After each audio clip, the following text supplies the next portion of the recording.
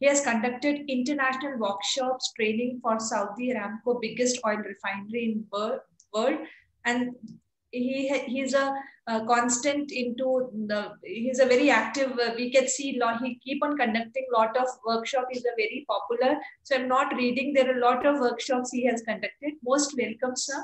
Welcome, hearty welcome. Over to you, sir, for the session.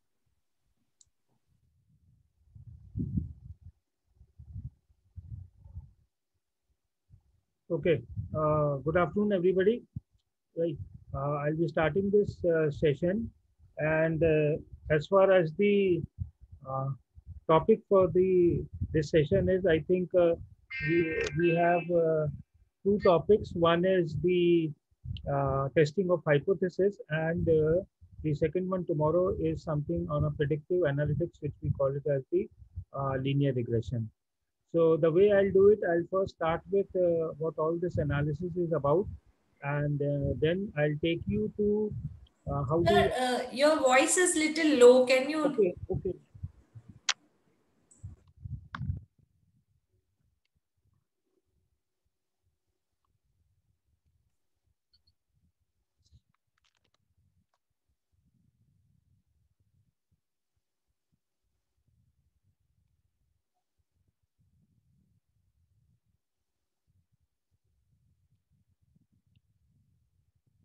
Okay, and then I'll take you to this actually how to formulate and how to test the hypothesis. We'll be using two open source tools. I think if you have been able to download it, otherwise I'll help you downloading it. And which are the other also tools available which the research scholars or people writing research papers actually use as far as the analysis is concerned. And I'll keep it very interactive. I'll keep it very interactive the way I've been conducting these sessions, right? Anything which you would like to ask, right? All of you are most welcome to ask any doubts which you have as far as your research paper is concerned, and as far as your research work is concerned, and not limited only to testing of hypothesis and linear regression, though these are the two topics which I'll be covering. But anything else also, if you would like to know from my side, you are most welcome to do so. So I'll just share my screen.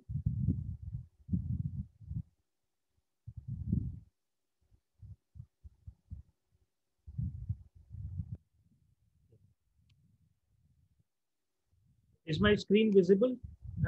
Yes, sir, it is. Is my screen visible to all of you? Sir, it is visible. Yes, sir, your screen is visible. Okay. So we'll first start with just a basic explanation of what all you can do as a part of analysis in the research paper or in the research work you are doing. Just a glimpse of the different kinds of analysis which we can do. And then what are the different kinds of tools people use in the research papers. And then naturally the implementation of these tools. I'll show you a demonstration of how all these tests are conducted as far as two basic tools are concerned.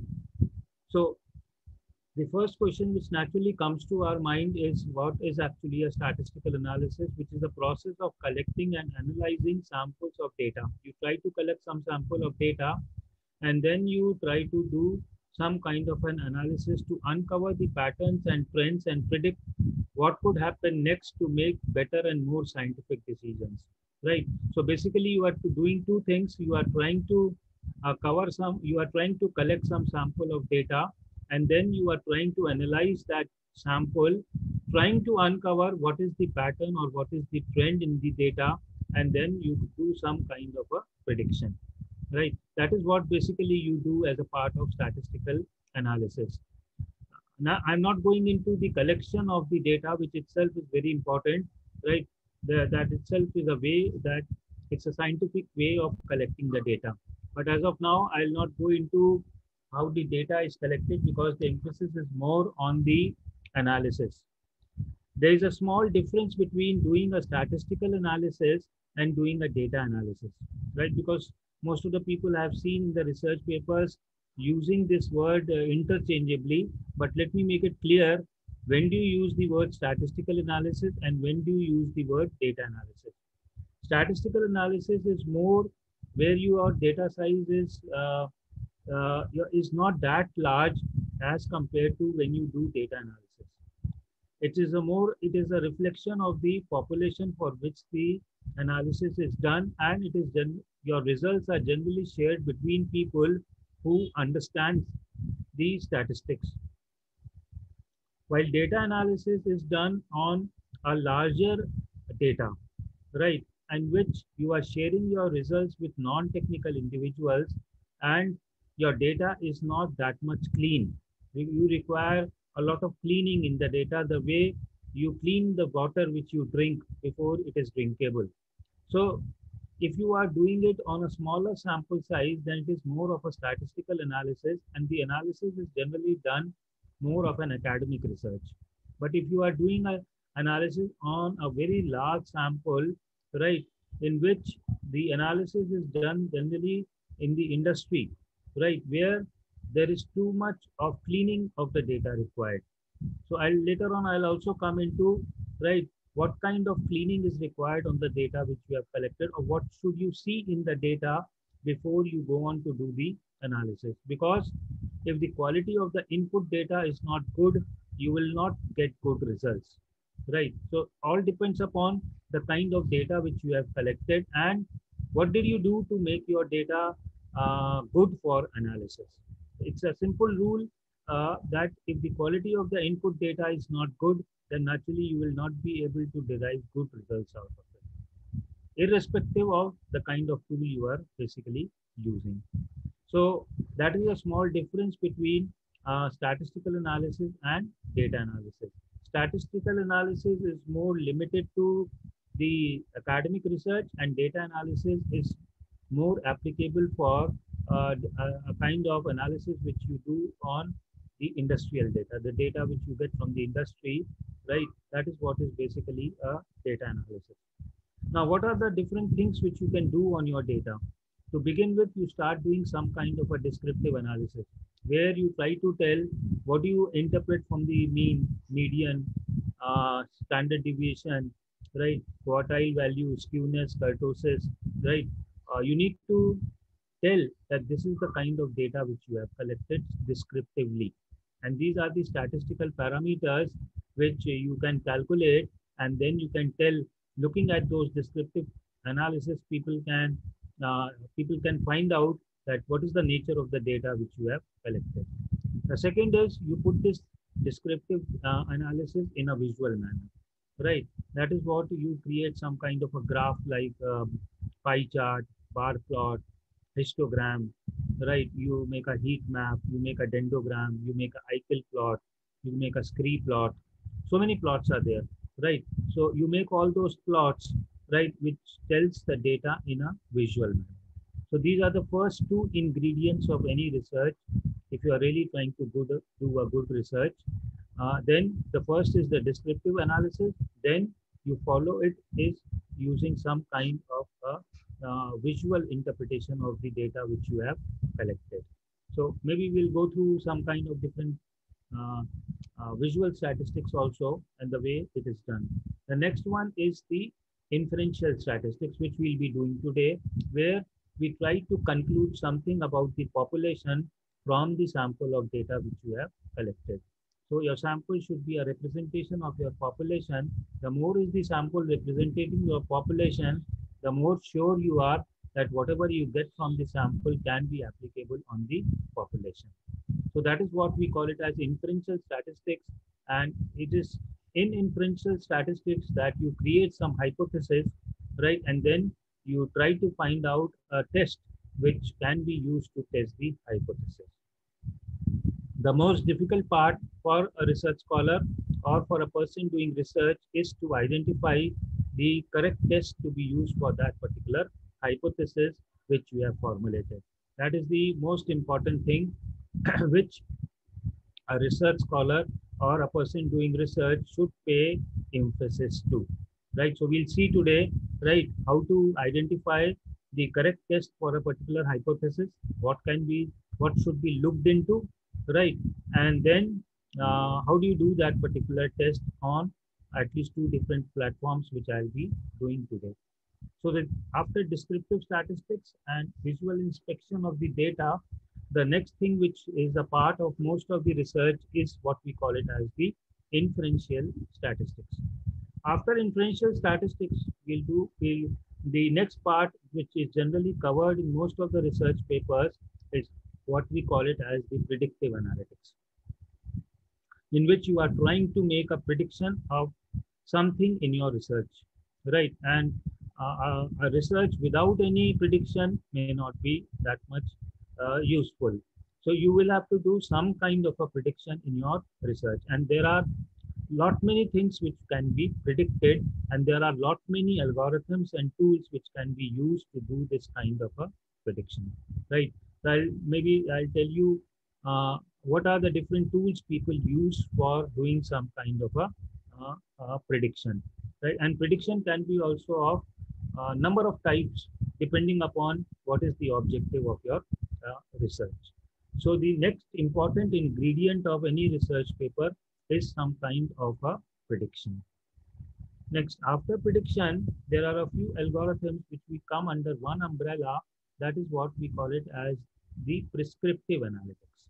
Now, prescriptive analytics is a little more toned down version of predictive analytics, in which you are looking for a particular solution, right? Like a doctor gives you a prescription, right? He doesn't give you a prediction.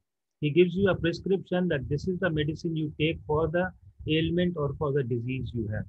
So this is a more complex event, right? And it generally answers one question: what should be done next?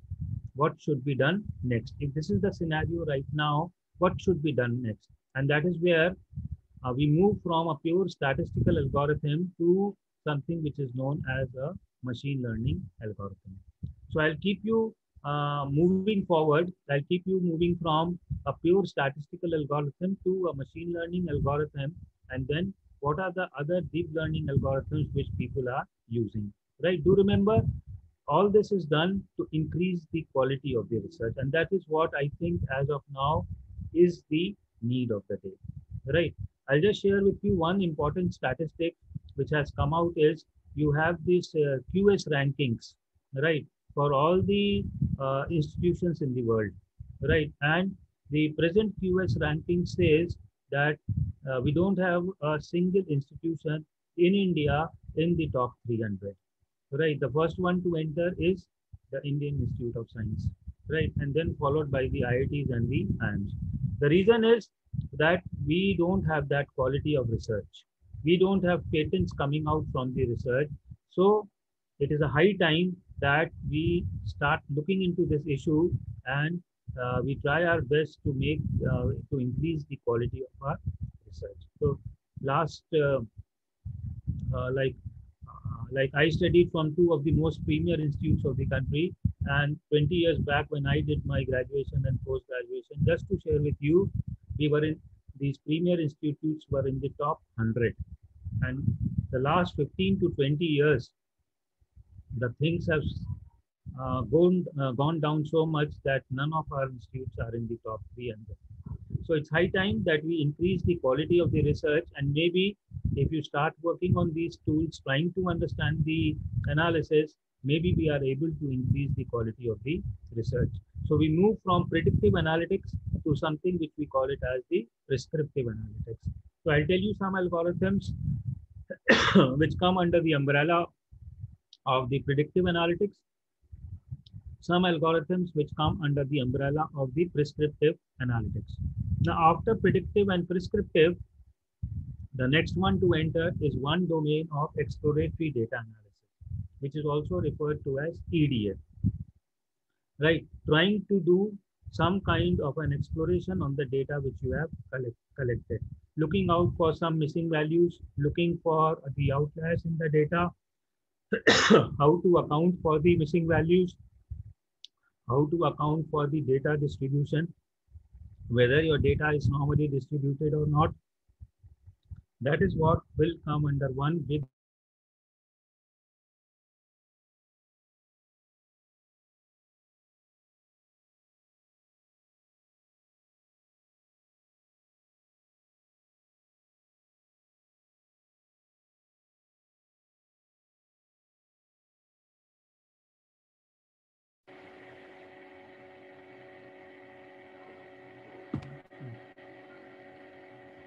Now, after exploratory data analysis, we have something which we call it as the causal analysis. That is what we call it as the causal analysis, in which you are trying to find out what is causing what. And that is what we'll refer to as something as the correlation between the two variables. Trying to understand the concept of correlation, multicollinearity, right? All this stuff we can do using this causal analysis. So just keep in mind that different kinds of analysis which we have when you try to write a research paper, right? They come under descriptive statistics, they come under visual inspection of the data, they come under predictive analytics, they come under inferential statistics, something known as the prescriptive analytics, something known as the exploratory data analytics, and something known as the causal analysis.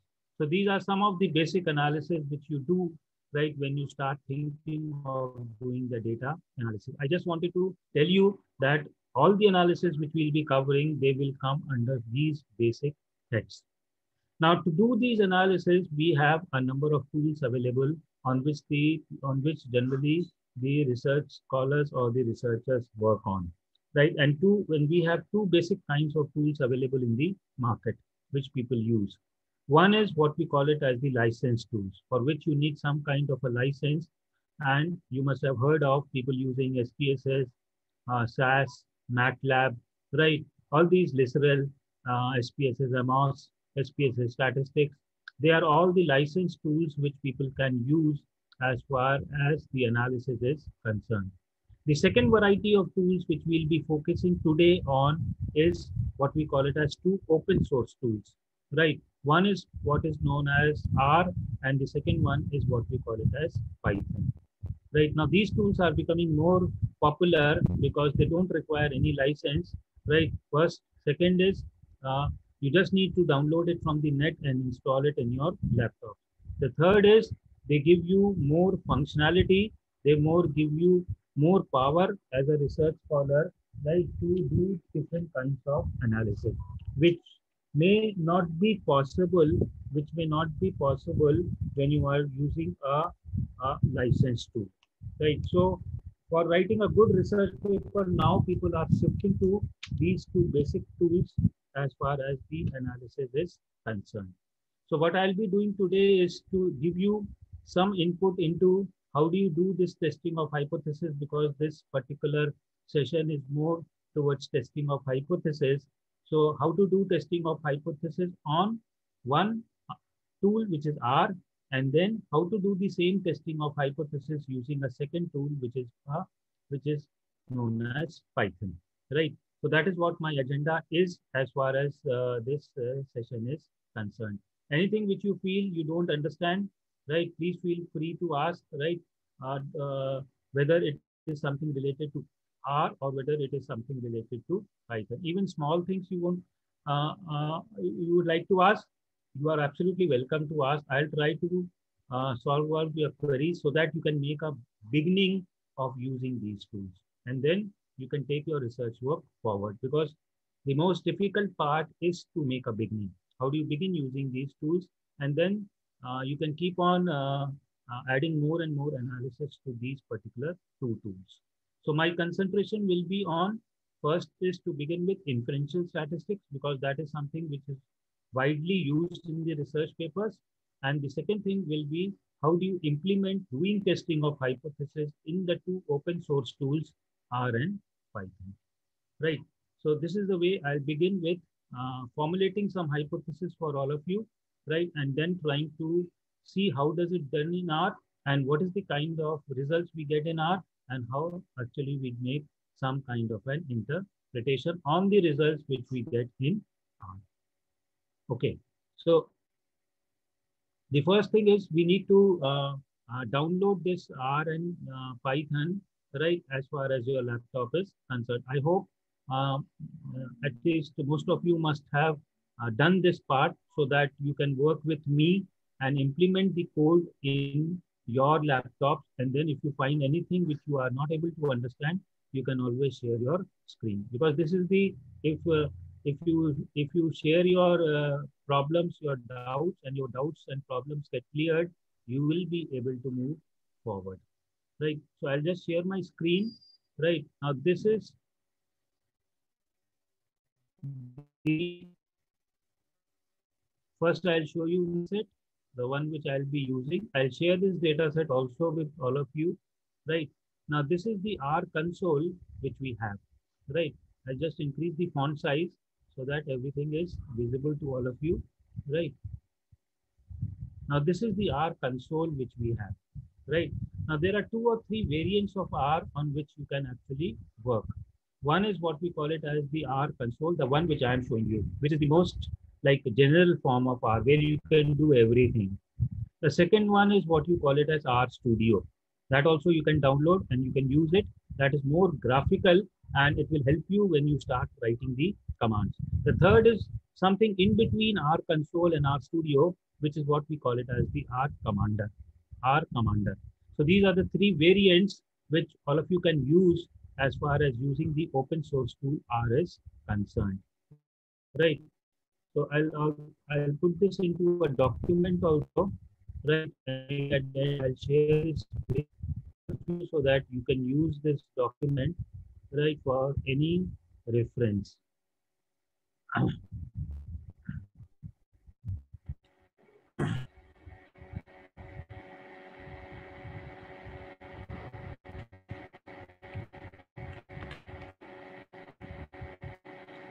So there are 3 variants. One is what you call it as the R console. That is what you call it, the R console, which I am working on, which is the most general thing, right? The second one is R Studio, which also you can download from the net and install it. It will not take too much of a time. And in something between R console and R Studio is something which is known as an R Commander, right? So R Studio and R Commander are also known as the IDE. IDE means that integrated IDE. That means integrated design environment for integrated design environment for working on R, right? And R is what basically R is a very popular. R is a popular scripting language, right? Scripting language for data analysis, and graphics.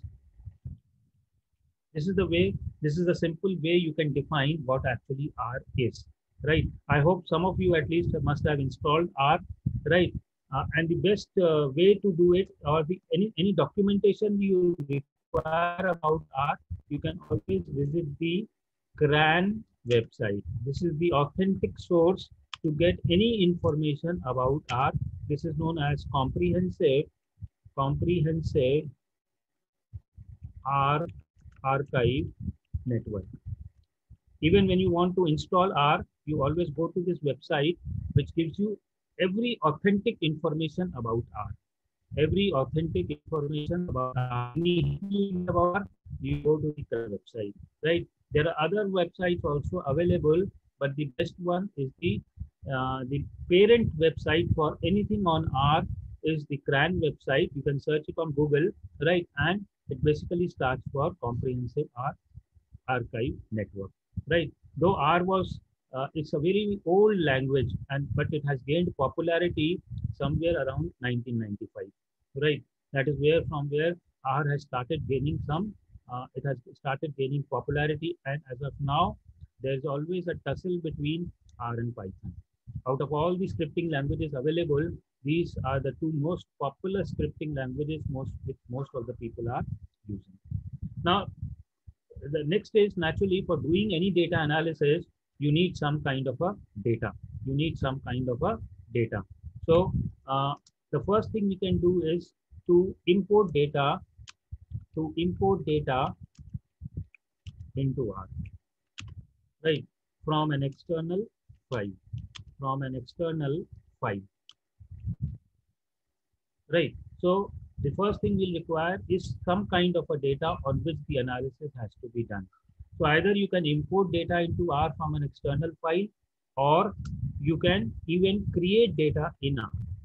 Create data in R.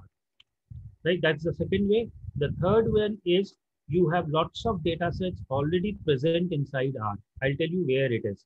Right? And all of us can use those data sets for our research work. They are authenticated data sets.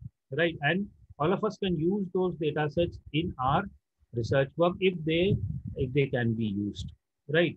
The only thing is you need to find out what data sets can be of interest to you and how can you access those data sets in R. Where are those data sets in R which can be accessed? That all information I'll try to share with all of you. But as of now, things have changed a little bit, right? That this is the way I understand that you already have lots of data available. You lots of data available, and the basic purpose of collecting primary data is getting more and more obsolete.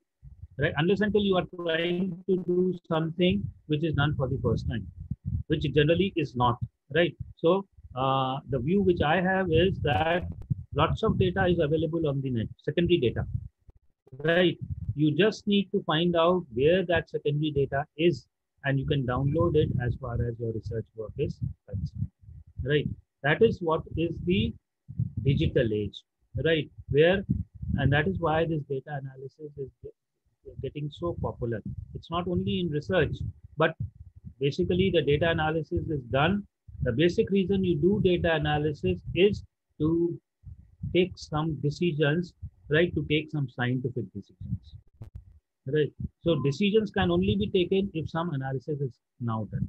I'll share with you lots of work which we have been doing as far as data analysis is concerned. So you will realize that it's not only limited to doing it as a part of research, but then it is done as far as taking the decision is concerned in most of the industries and most of the departments.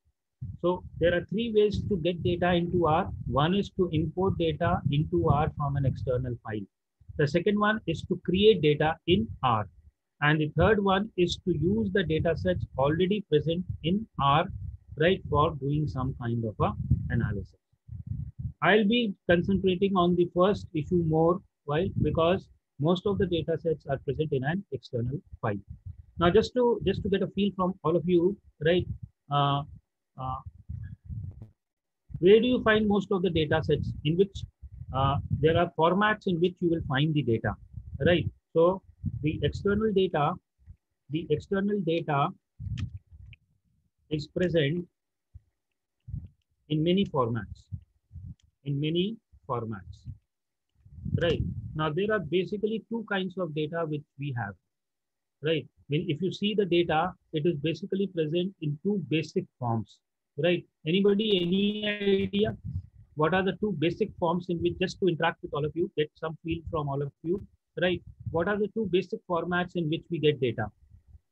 Or what are the two basic formats in which you collect data? Okay, I think some of you are writing it on the chat box, right? So most of you say that the data is present in a CSV file. Some of you say it is present in an Excel file as a text file, right? Okay, so these are just some of the formats in which you have this data, right? The formats which you have all mentioned, they come into one big umbrella. That is what is known as what? That is known as what? Whether you talk of Excel, whether you talk of CSV, whether you talk of text, they are all basically, it's good that all of you interact, right? And just keep on interacting, you learn much more, right? And I'll keep this chat box in front of me. Anything would you like to share? I'll just see. So basically there are two kinds of data. One is what we call it as the structured data, right? So there is something known as a structured data. The data which you get from an Excel sheet, you get it from CSV format, you get it from SAV format, you get it from SAS, you get it from a database. They are all structured data, right? That means the data is into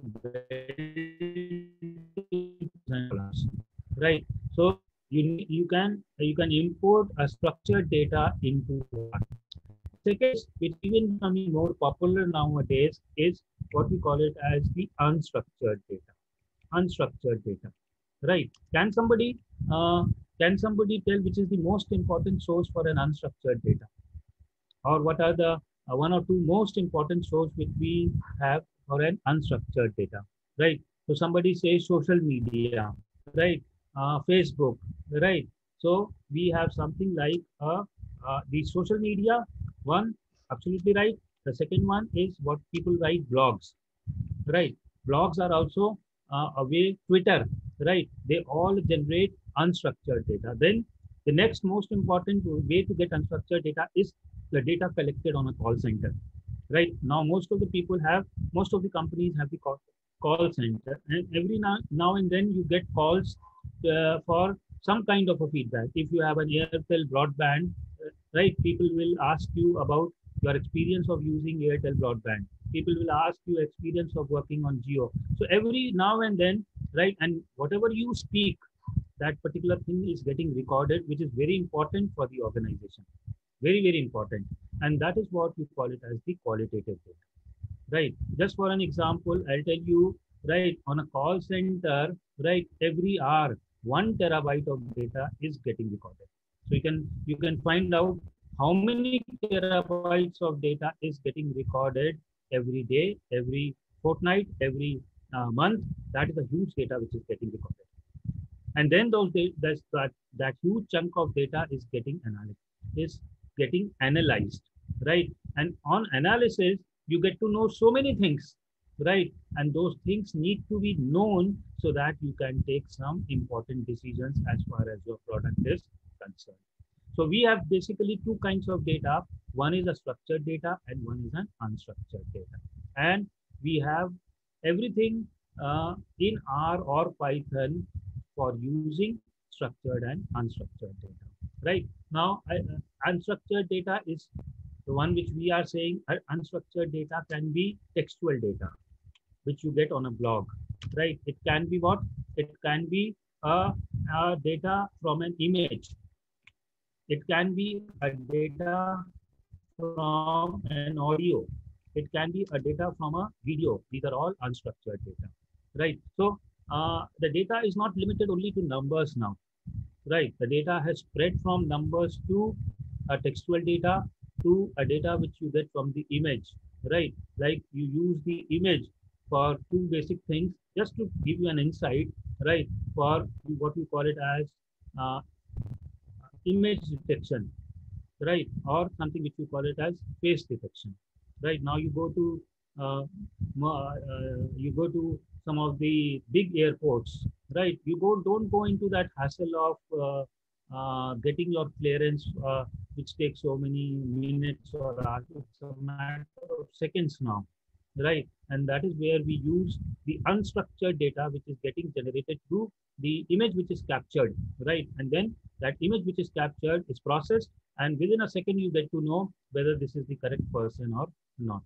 So lots of unstructured data is getting also generated, right? And my suggestion to all of you is that you work on something which is a combination of both unstructured and structured data, right? So it's not that analysis analysis is limited only to structured data, right?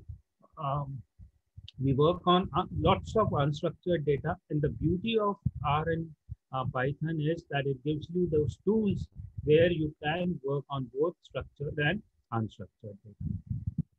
As of now, most of my talk is limited to structured data, but given an opportunity, we can always interact on how actually we work on unstructured data, right? It's wonderful to work, right? Something very interesting, I'll tell you, right? And you get lots of insights on the data which we have collected. It's a very popular thing, which is now being done in good research papers, which is being done in the industry. So we have two basically kinds of data, structured data and unstructured data. Now, once we come to let us begin using something which is an unstructured data, right? And as all of you have written, very wonderful, you have the structured data in an Excel file. You have it as a CSV file. CSV basically stands for comma separated values. Comma separated values. Then you have the